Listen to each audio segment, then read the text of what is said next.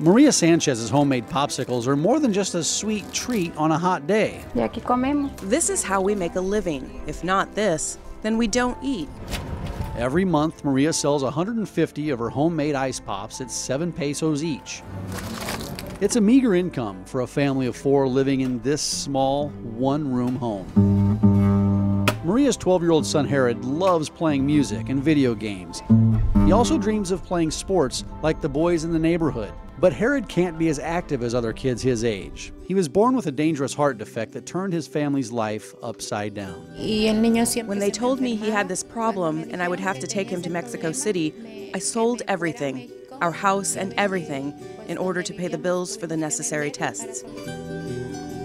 Their story is not uncommon. 14,000 children are born in Baja California Sur each year. 1% of those are diagnosed with a heart defect. And you're talking about defects that, once they're treated, in most cases allow a child to grow up normal and have a normal quality of life, and we hope a normal life expectancy. These are life and death kind of things for each of these families. Until now, the kids who live in this remote area haven't had access to those life-saving procedures. 7:30 o 8. On November 12, 2014, Herod's life changed thanks to the Los Cabos Children's Foundation's Spirit of Love Heart program. Go ahead, Kelly, you want to put that on? And the cardiac team from Children's Hospital and Medical Center in Omaha, Nebraska, led by Dr. James Hamill. The first case was a 12-year-old boy who had an obstruction underneath his aortic valve. That's a tricuspid valve there. And really everything went just fine. He did great. The membrane's out and he shouldn't have any more trouble. Working together at the General Hospital, they're helping save kids like Herod, while giving local doctors and nurses hands-on training in pediatric cardiac care. Just 2 days after open heart surgery, Herod went home, as did 11 other young patients after their surgery, thanks to the collaboration of doctors and nurses from Baja California Sur and the United States. 8-year-old Estrellita knows what it's like to have her carefree childhood disrupted by illness. She's full of energy now, but in the summer of 2012, she was diagnosed with acute lymphoblastic leukemia.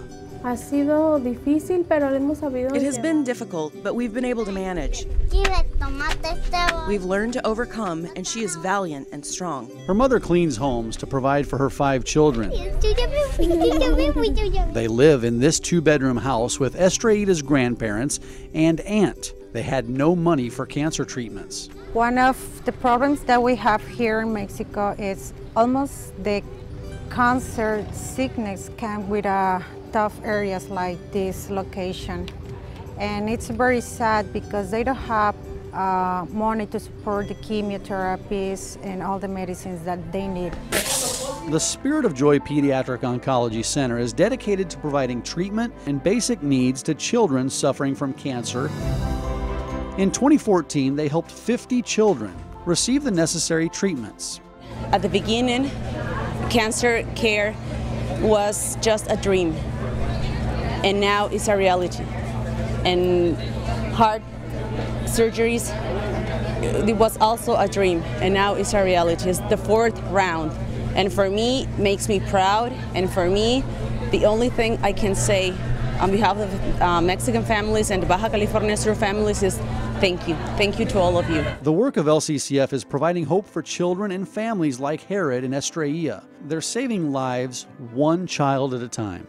Before the surgery, when I would play soccer, I would get tired.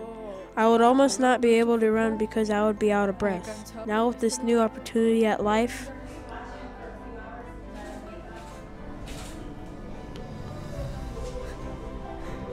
I'm going to be able to do many more things. And I am so grateful to the team that was able to perform this complicated surgery. Muchas gracias.